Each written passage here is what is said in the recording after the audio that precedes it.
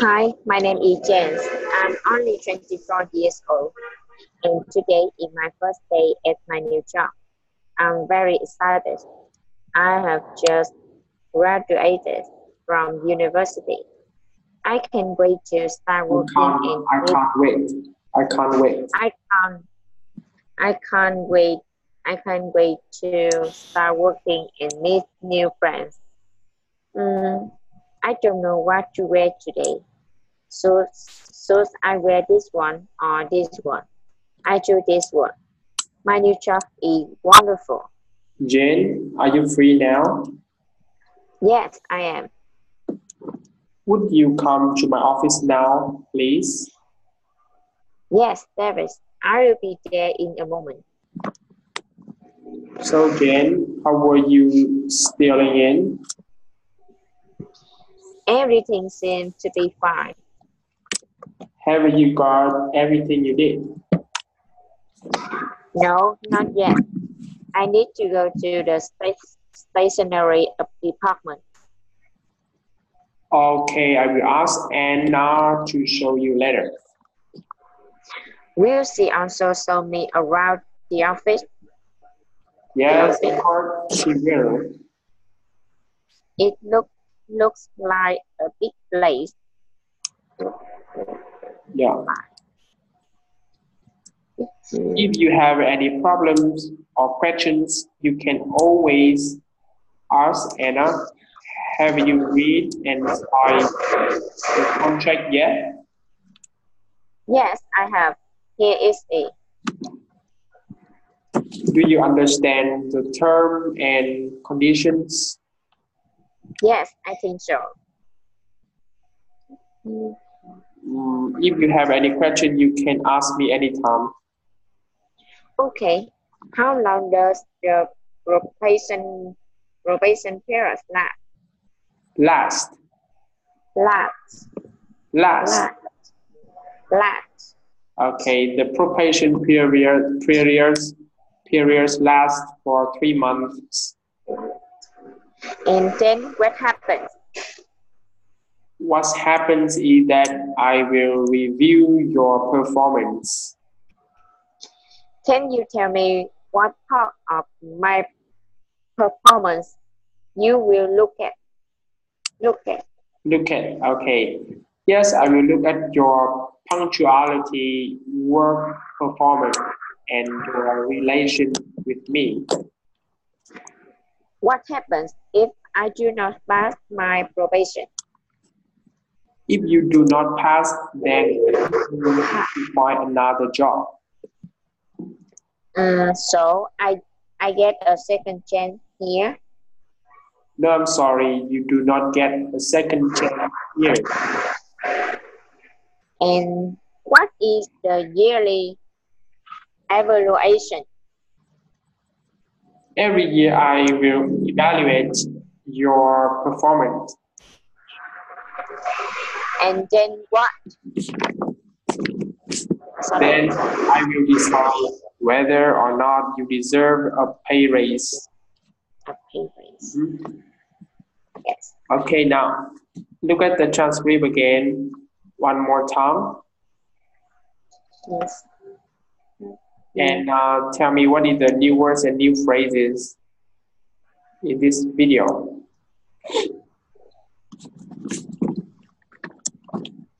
Tell me something about speaking.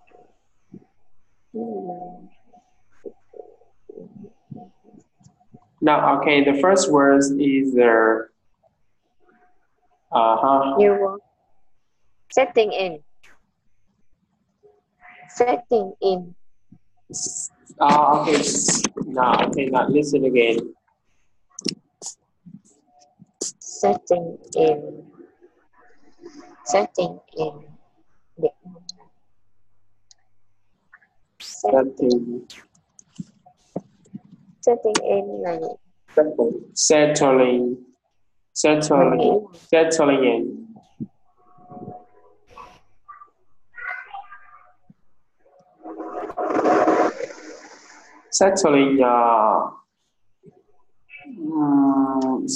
Nhưng mà trong cái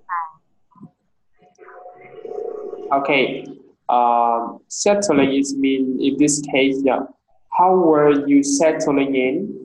Nghĩa là how do you stay here? How do you stay here? Tức là nó như kiểu là bạn đã ở lại bằng cách nào á. Ok.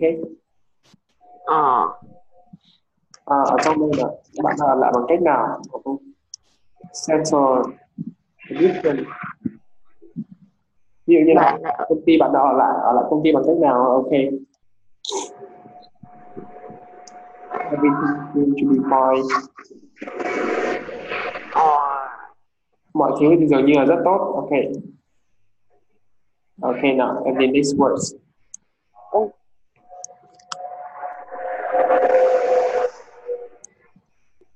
Gì nữa không nè? Evaluate us. Nếu mà dịch, dạ.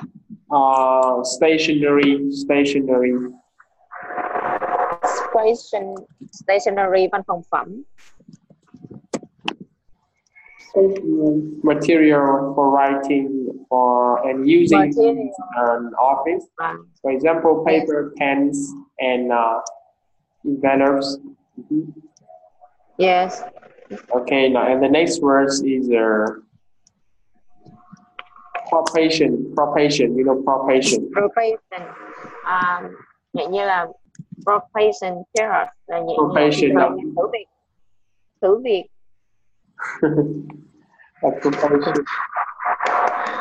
Probation là thử việc.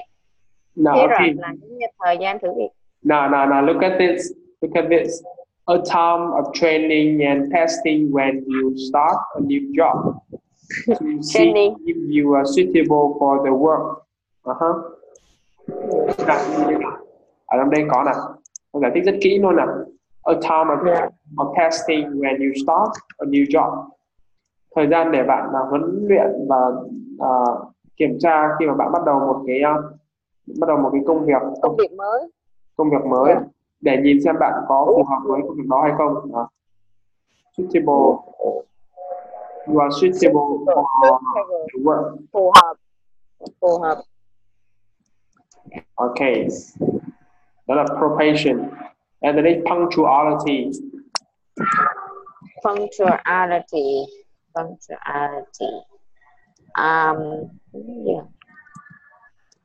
Đúng giờ.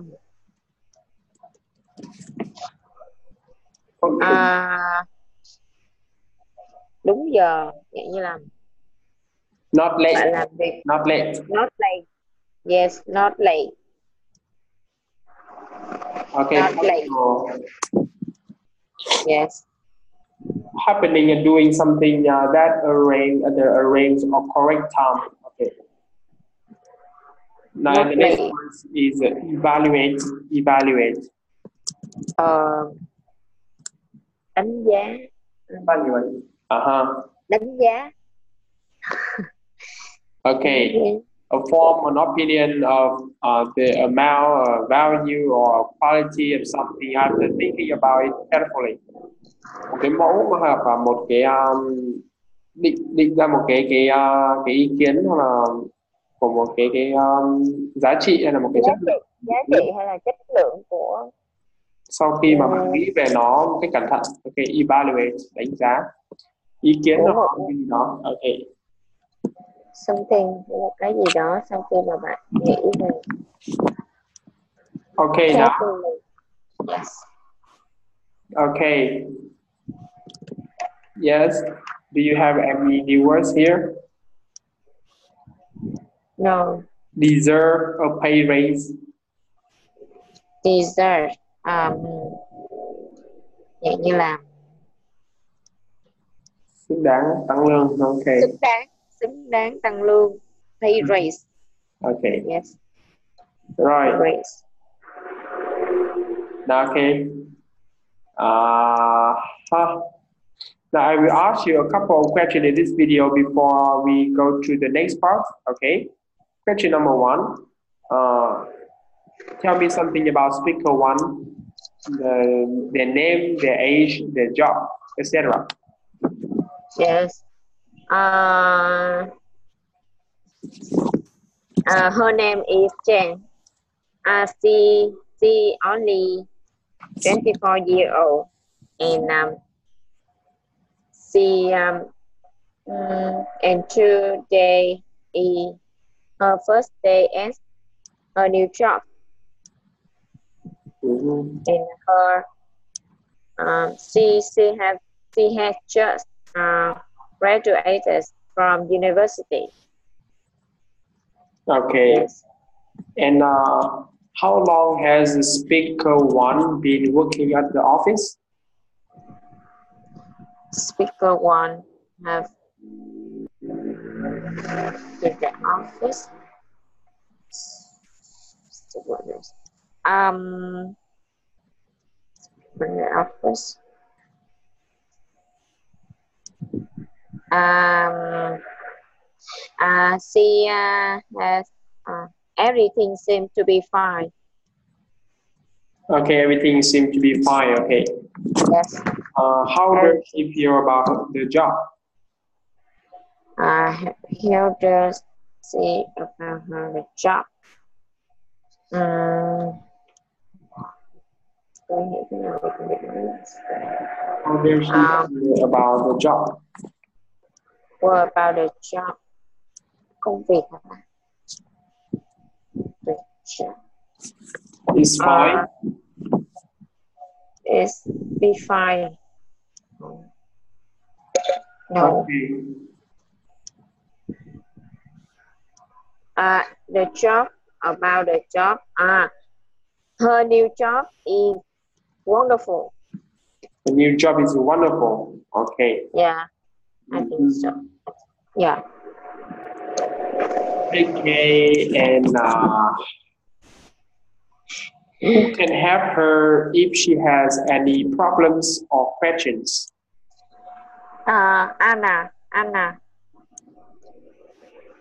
Anna have Anna can have her any problems or questions. Okay. Yeah. Hannah can help her. Okay. Yes. What will happen after the probation? What will happen sau cái thời gian thử việc hả? What will happen?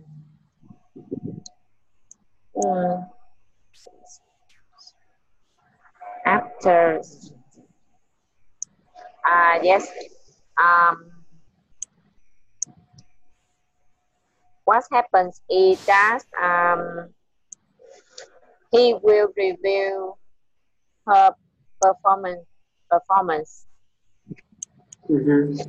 Okay. Yes.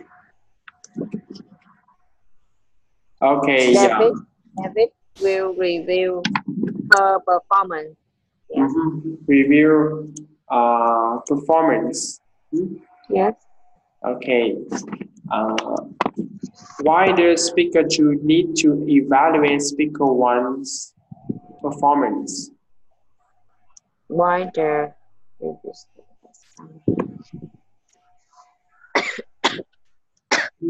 Why does speaker two need to evaluate?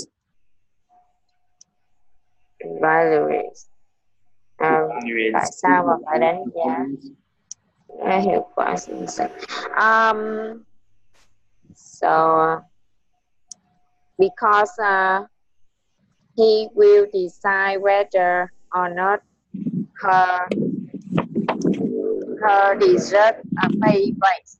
A pay raise or not? Okay. Yes. He will deserve a pay raise or not? Yeah. Deserve a pay raise or not? Deserve pay raise or not? Yes. Okay. Deserve pay raise or not? All right. So in the next part, I will ask some questions about you.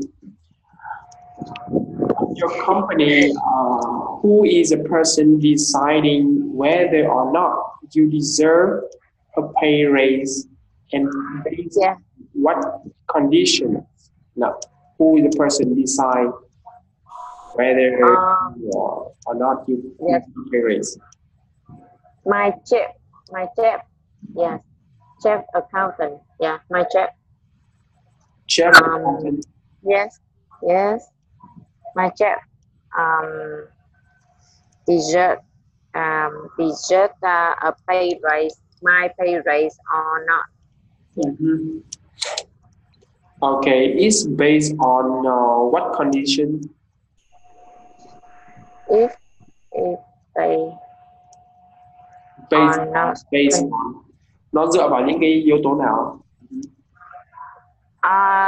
Yes. Performance. Performance. Hiệu quả. Yeah. And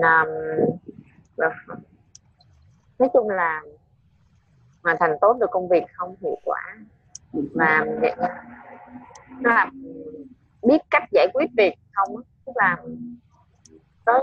có phát sinh nhiều cái phát sinh nhiều cái nghiệp vụ khó, mình có biết cách giải quyết không? Yes. Không biết giải thích sao nữa. Ok, Yeah. tức là cái tính hiệu quả của công việc. Yes, and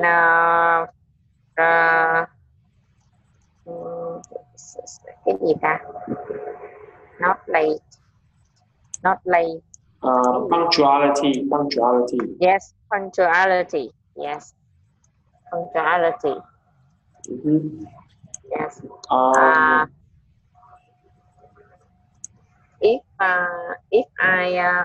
If I go to work every day, not off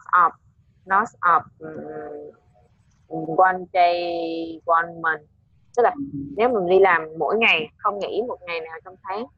Yes, not off one day of one month thì I will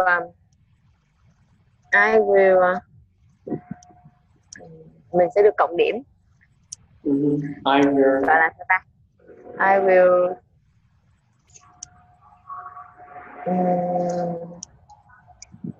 will deserve good, đánh giá tốt và được cộng điểm thì sao ta?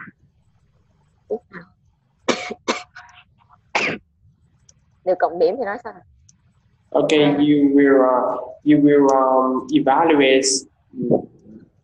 Tức là you will one point, tức là chị được cộng điểm. At one point được cộng điểm, nhưng được cộng điểm cho cái gì nữa? Tức là bên mình là tháng nào thường là có thưởng đó thầy, cho nên là cộng điểm thì sẽ cộng được tiền thưởng. Được cộng điểm sẽ được thêm tiền thưởng. Okay, you will get plus bonus points. Bonus points, tức là chị sẽ có one bonus points, là một cái điểm thêm. Okay. You are punctual person. Tức là đúng giờ thì bạn sẽ được cộng điểm. Okay. And do you think Vietnamese people are punctual? Vietnamese punctual. No, I think Vietnamese not punctual. Yes. Vietnamese not punctual. I think Japanese is punctual.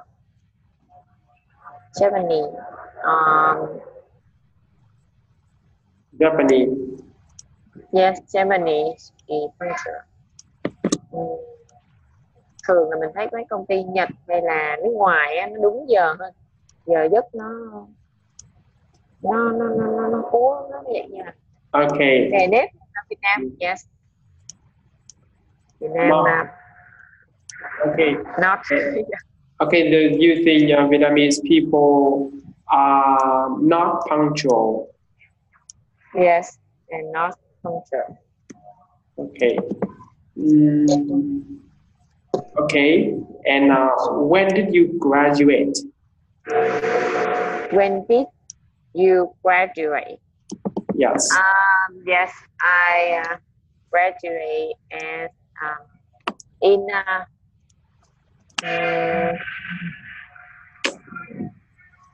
two 2011 years old. 2011. 2011.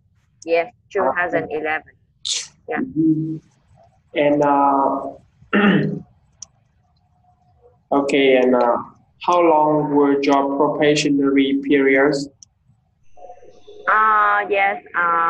2 months. 2 months. Yeah. 2 months. Two Yes. months. Month. Okay. Month. Yes. 2 months.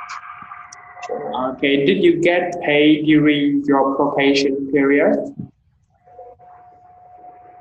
Did you get paid? Yes. Yes. Thầy có hỏi. Did you Yes. get paid during your probation period? Yes, I did. Thầy hỏi là bạn có được tăng lương sau cái thời gian thử việc đúng không? Did you get paid during your probation period? Your probation period. Did you get during pay during for yes, I did. Yes. Thầy hỏi đi. Tức là bạn có được trả lương trong thời gian thử việc. Yes. Yes. During pay during. Okay. Okay, and is there a stationery department at your workplace? Is there a stationery department stationery văn phòng phẩm at your workplace? At your workplace. Yes. Yes. Yes. Is there? Yes, there is. Yes, there is. Yes. Can you name some stationery items that you use on a regular basis?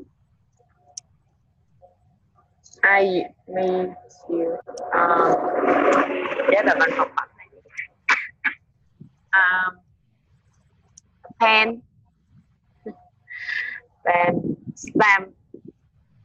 Cái bấm là stamp đúng không thầy? Cái gì? Chị bảo cái gì?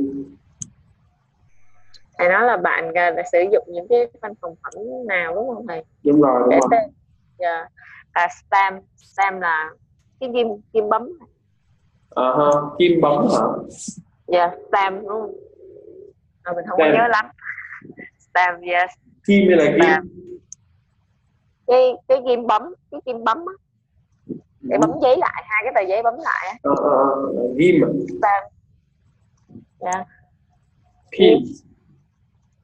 Yeah. Cái đồ bấm đó luôn đó thầy. Okay, I don't know. Mình bỏ cho stamp thì phải á. Mình nhớ Pin. I just showed this on dictionaries in pin. Pin. Ghim. Okay. Rồi. Chúng ta comment. Document. Tài liệu. Document. Yeah. Giấy cũng là document thầy. Document. Văn phòng phẩm. Văn phòng phẩm là gồm có những gì nữa ta? Viết, pen, ruler, pen, ruler, máy tính là Computer. No, máy tính tay á thầy. PC. PC. Yeah. Cây personal computers. Yeah, computer có đủ liệt. Máy tính tay mà ta. Laptop. Máy tính của bạn là laptop đúng không? Yeah. Okay. Rồi. Printer. No, cái đó đâu phải là văn phòng phẩm. Còn phẩm là mấy cái dạng như là dao lọc Papers, giấy.